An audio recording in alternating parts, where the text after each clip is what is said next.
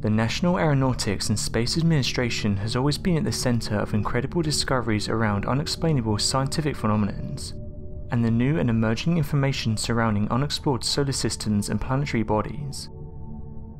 It feels like almost every year the space agency makes headlines from across the world on strange new otherworldly discoveries, and what it could mean for humanity in the not so distant future. The Curiosity is part of NASA's Mars Science Laboratory mission, and it's the largest rover that's been sent to Mars by the space agency. It was launched on the 26th of November 2011. It landed on Mars in early August of 2012. This incredible machine has been able to help scientists answer some important questions.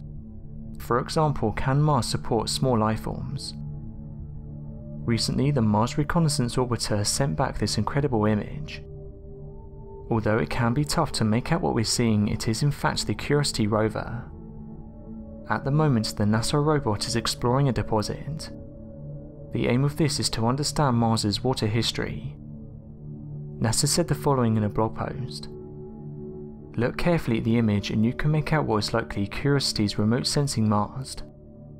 A bright spot appears in the upper left corner of the rover. At the time this image was acquired, the rover was facing 65 degrees counterclockwise from north, which would put the mast in about the right location to produce this bright spot. NASA have said that they're planning to send another rover to the Martian surface in 2020. Only a few years ago, NASA made an incredible discovery, in which the initial signs of life on Mars arose for NASA astrobiologists and research scientists back in 2004, and then again later confirmed back during the landing of the Martian probe in 2014. The Martian rover Curiosity began collecting evidence of methane traces in the Martian atmosphere, and made a startling discovery. The Martian rover found that methane on Mars grew more concentrated by seasons in the Martian atmosphere, and directly correlated it with the Martian seasons overall.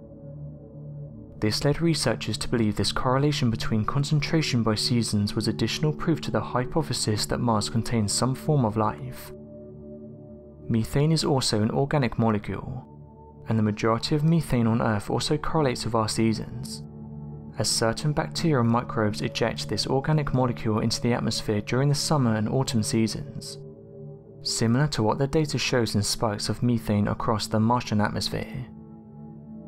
Although definitive signs of life have yet to be discovered on the red planet, the odds of this observation seem to be more and more promising with the passing years, as Curiosity uncovers additional complex organic molecules and continues its drilling processes to locate biosignatures of life.